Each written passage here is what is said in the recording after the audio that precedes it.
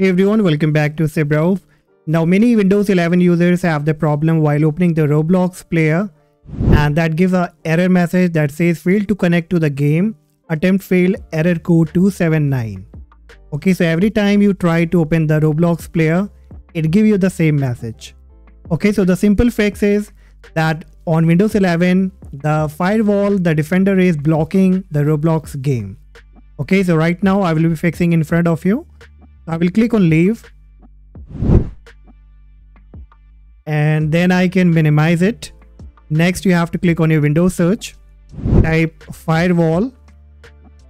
From the suggestion, click on Windows Defender Firewall.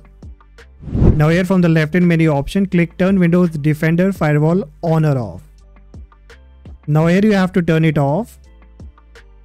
Click on OK. Now you can close it. Now again bring up the Roblox and again click on the play button now. And this time you will see that the Roblox player, the game is now coming up. So this is the instant fix. In case if nothing is working for you on Windows 11, then you can try this method and I'm very sure that your problem will be fixed. And if this fixes your problem guys, make sure you hit the like, please subscribe to the channel and I see you in the next video. Bye bye.